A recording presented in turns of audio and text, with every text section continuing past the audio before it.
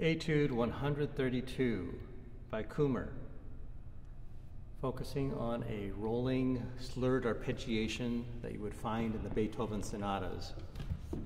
It is marked con leggerezza, so lightly at the tip.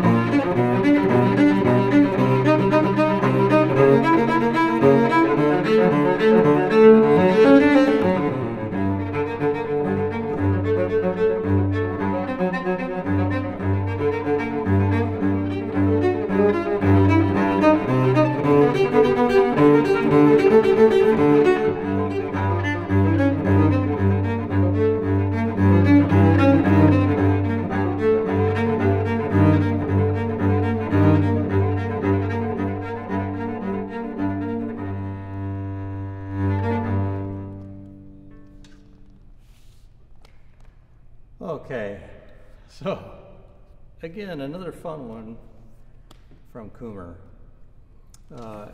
Again, preparing us for the Beethoven sonatas, you'll find this figure useful.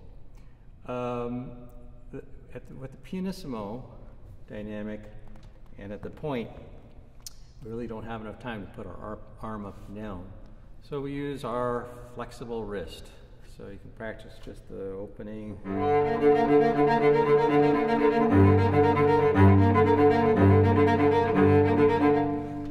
Lots of wrists. And since it's at the very point, you can put a little bit of weight for clarity. So let's loop the first measure. A little slower. 1, 2, 3.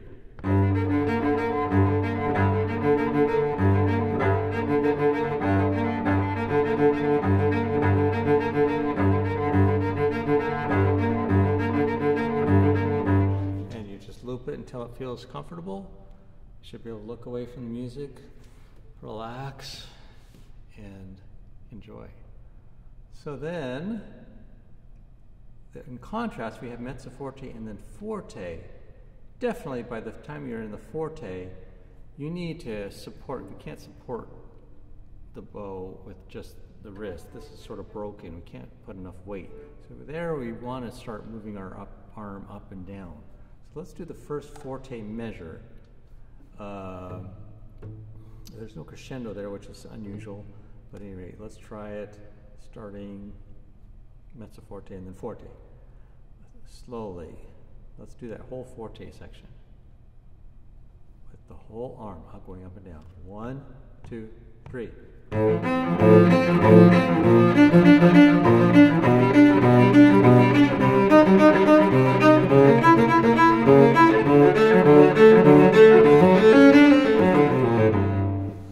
Yeah, so what I did find is that there were two basic levels, the G string level, and then when I got to the A and D, that was sort of the same level for the arm, and then you just use the wrist for those two. Okay, and then at the very end, it's a little bit of a challenge to do that grace note. I just did 1, 2, 3.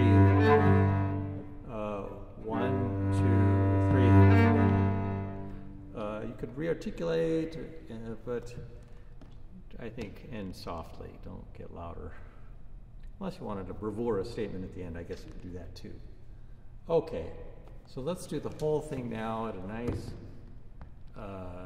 easier tempo.